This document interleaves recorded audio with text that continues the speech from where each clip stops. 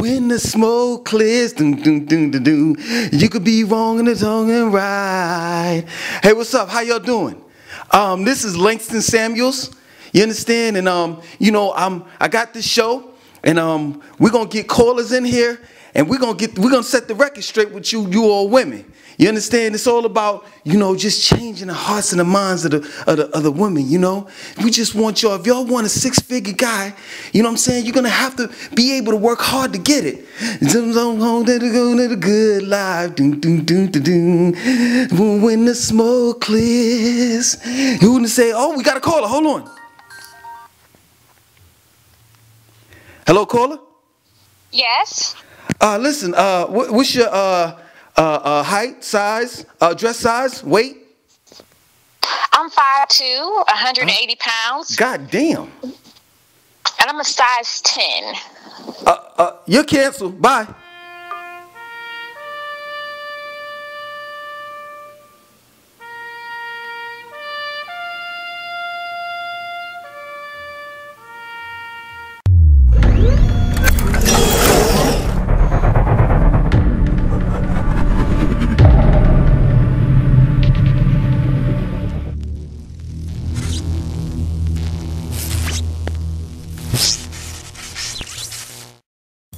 So I decided to be Kevin Samuels today. I put my little touch on it, you know what I'm saying? Langston Samuels. Because maybe you all will listen to me. You see, it's no disrespect, much respect to Kevin Samuels. But I've been trying to tell black women for the longest, throughout all these years, what's wrong? What's the problem? What's going on? Why are you not able to find a good man? I've been trying to tell you why. And nobody's listening to me. No woman is listening to me. You want to know why? Because I don't make six figures. And I'm beneath you. And that's crazy to me. That's crazy to me how you all don't want to hear the truth. And you'd rather hear it from someone that's making six figures. And this is the reason why Kevin Samuels is so successful. Because not only does he possess the knowledge, but he has the money to back it up. See, I don't have that. And this is the reason why you all don't pay attention to me. And I'm not clean cut. And I don't wear the suit and tie. I'm a different type of dude. You'll overlook me, the dude that may make $40, $50, $60, $70,000 a year. The dude that's gonna cook and clean. The dude that's gonna wash dishes. That's gonna take care of the children. That's an entrepreneur. That's talented. You overlook me and walk over to somebody that's making six figures, which makes no sense to me. Because that man may have the potential of whooping your ass. That man may have the potential of cheating on you. You steadily run into the six-figure dude not knowing what you're getting yourself into. Because you're chasing after that paper. But once that man is done with you, then what? Then what? And that paper's, that's his paper, it's not yours. And it's crazy to me, man. It's crazy to me, you all out there that are females that are looking for a six-figure man, but yet and still you don't have what it takes in order to attain that six-figure man. You want a six-figure man weighing 180 pounds, 5'2", with a dress size 10, 15, 20. Let me tell you something. No four-figure man, five-figure man, six-figure man. No man on the planet wants an unhealthy, out-of-shape woman. Just don't. Can't do nothing with that. Nothing. And it bugs me out that in this day and time, when I look through the eyes of a millennial or a person that's young right now, their image of a woman is tattooed the hell up, skimpy clothes, weaves, butt enhance, lip enhance, nose piercing, ears piercing, lip tongue piercing, lip piercing. Like, that ain't no woman to me. Let me tell you something. You know where you can find a real woman at? It's a few places. Church, grocery store, at the park, and at their house.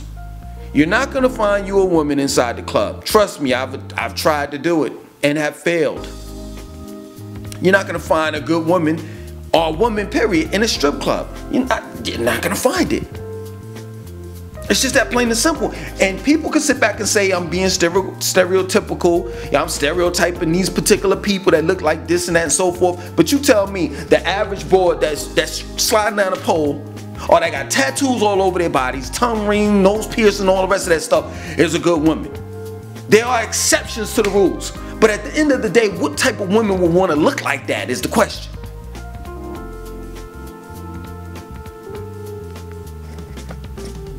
So, this whole thing of black women in particular have been having this problem, you know, finding a good man, finding a man that makes 6 figures. And all of their relationships have been bad, and it's always the man's fault and blah, blah, blah, blah, blah, right? Well, the first thing is this: you chose him. You knew what you were getting into before you got with him. You knew the type of person he was before you even started dealing with him on an intimate level, right? It takes 2 to tango, not 1. So that's where you went wrong at first. That you definitely have a poor choice in men. And that it's 2 people that fucked up in this particular situation. The mother that raised you and yourself, because you have to be held accountable for your actions.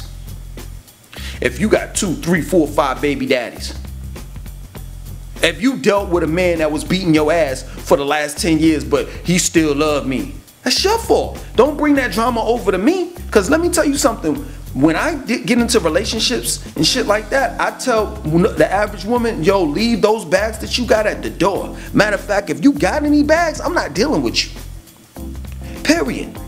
I got enough bags under my eyes. I don't need no bags at my door. I'm not raising no one's children. I'm not doing it. I have enough of my own. So you could care in that. I'm not being a baby daddy or a daddy to no one's children but mine. That plain and simple. There has to be some accountability held in this particular situation. And for you women out there that are in your 30s and 40s, your late 30s and 40s, screaming ain't no good men out there, let me tell you something. And this is real talk. Don't we all come out of your vagina?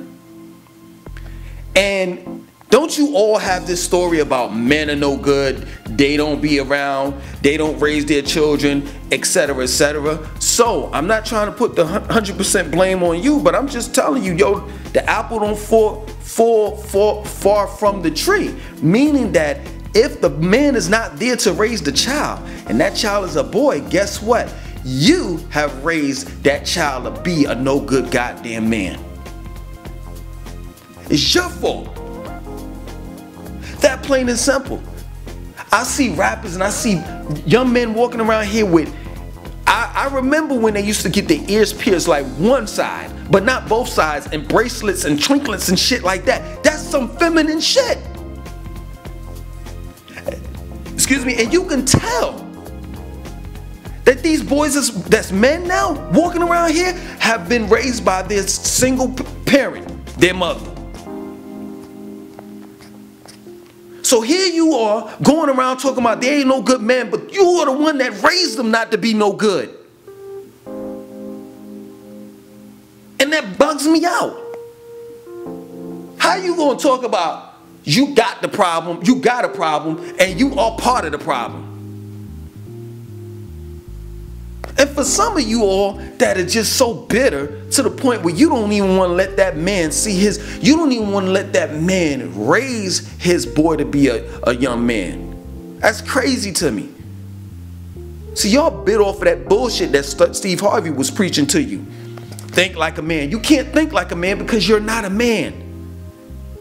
Yo, the mother of my children and I, we did a switcheroo for a minute.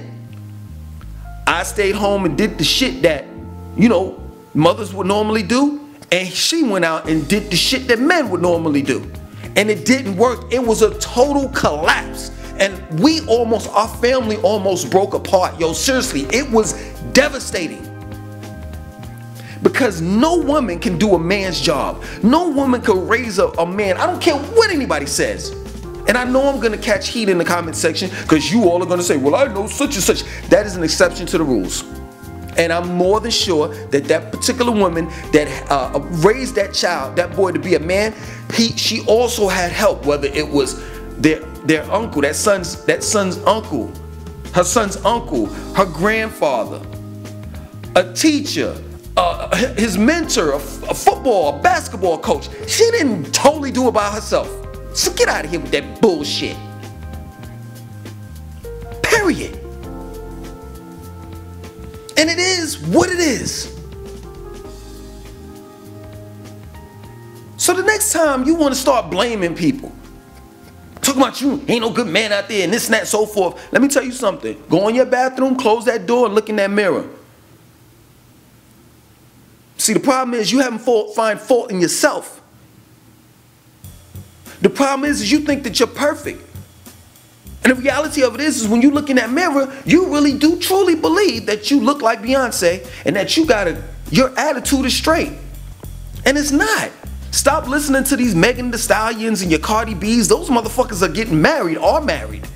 Stop listening to your Beyonce, I'm a single woman, all that shit she said throughout all these years, and then she wound up getting married, and Jay-Z cheated on her, and she's still with the motherfucking camel. All the songs that's being thrown to you and telling you to not depend on a man and be independent, those women that are singing it are not fucking abiding by their own rules. I seen Offset do a video where Cardi B was sweeping, cleaning the bathroom and shit, and he said, what about I don't cook, I don't clean? So here you are, you listening to your girlfriends talk that dumb shit to you. You listening to all of these rappers, these female rappers talk that dumb shit to you. Not to talk to a dude like me that's independent, that can cook, that can clean, that can be a provider. But I don't make 6 figures. And not just me, I'm using me for an example. But people such as myself that truly know how to treat a woman. Like I am a real player. Like yo, let me tell you something. Everywhere I've lived, I've always had a foot soaker. So once you walk through that door, you being treated like such. You could call it queen, goddess, and all that BS, but you gon' listen. I'm gonna make sure you good. You'd rather walk away from that than to walk into some shit where you don't even know what you're getting yourself into. And here we go. You get with this 6-figure dude, you blow him off in his car, and you do all types of nasty shit, and then you call him a couple days later, he don't pick up the phone. So now you got played by a 6-figure dude. And that's another body on your count. And then you gonna run to me after all those bodies you done caught, talking about some, I changed my ways and all. No, I'm gonna treat you like a ho, ho, ho, ho. Merry Christmas. That plain and simple. We don't love them hoes. And I don't like, let me tell you something. There's one thing I don't like. Hand-me-down clothes and hand-me-down hoes that wear hand-me-down hair. Because that ain't your real hair. And it's crazy to me.